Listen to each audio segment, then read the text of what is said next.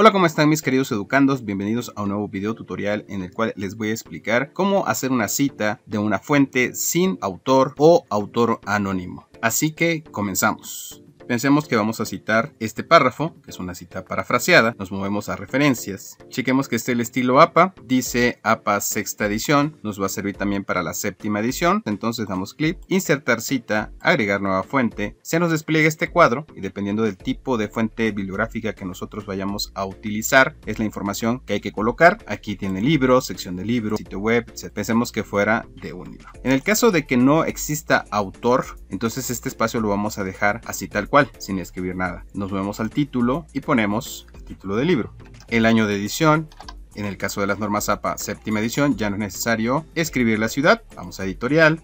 Si fuera primera edición, con esos datos sería suficiente. En su defecto, si es segunda edición en adelante, mostrar todos los campos bibliográficos. Bajamos a donde está edición, ponemos el número de edición que es, pensamos que fuera 2, aceptar. Como podemos observar, en lugar del apellido paterno del autor, está el título del libro y el año de edición. Con esos datos sería suficiente en el caso de que fuera una obra sin autor y aplica para todas las fuentes. Recuerden que una de las ventajas de trabajar automáticamente en Word es que nos permite utilizar esta fuente ya almacenada aquí las veces que nosotros necesitemos. Por ejemplo, nos movemos nuevamente a insertar cita y aquí aparece.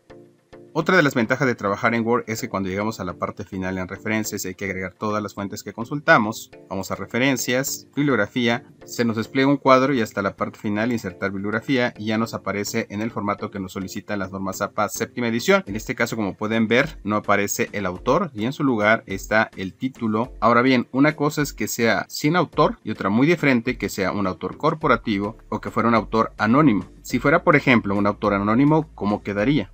Si dentro de la misma obra aparece autor anónimo, vamos aquí a opciones de cita, editar fuente, nuevamente el cuadro para que nosotros modifiquemos esa información. Y entonces donde está autor vamos a poner anónimo y nuevamente aceptar. Esta fuente existe en la lista general y en el documento actual. Desea actualizar las dos listas con estos cambios, le ponemos sí y ya se modifica. Y también se va a modificar en la bibliografía, como vamos a ver a continuación. Nuevamente bibliografía, insertar bibliografía y ven que ya aparece anónimo. Este es cuando el autor sea anónimo y aparezca esa información en la portada o en la portadilla de la fuente o del libro. Eso sería todo, mis queridos educandos. Espero que este video haya sido de mucha utilidad para ustedes. No olviden suscribirse, darle like, compartir el video, dejar todos sus comentarios y activar la campanita de notificación. Hasta la próxima.